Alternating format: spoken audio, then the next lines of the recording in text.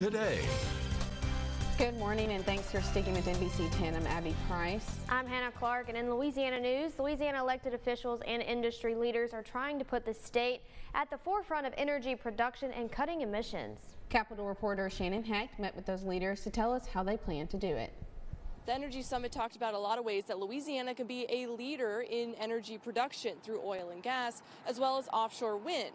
A lot of people also talked about how Louisiana needs to get ahead of the carbon sequestration industry. Louisiana is already a leader in oil and gas, making up about 10% of the national natural gas production. As there is a growing push from the federal government and the public to reduce carbon emissions, the industry of carbon capture has been growing. So if we do embrace it, there'll be tens of billions of dollars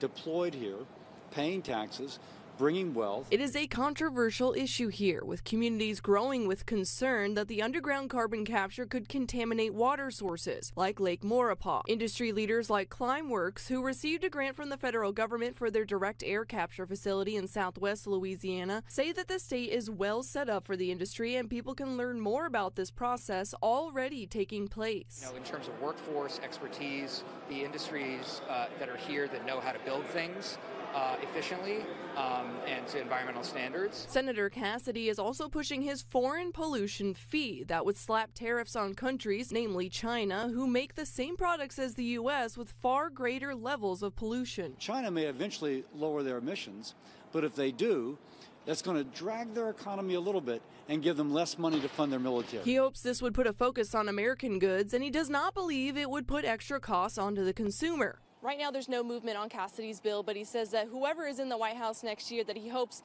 that there can be a lot more discussions on his bill. In Baton Rouge, I'm Shannon Hecht.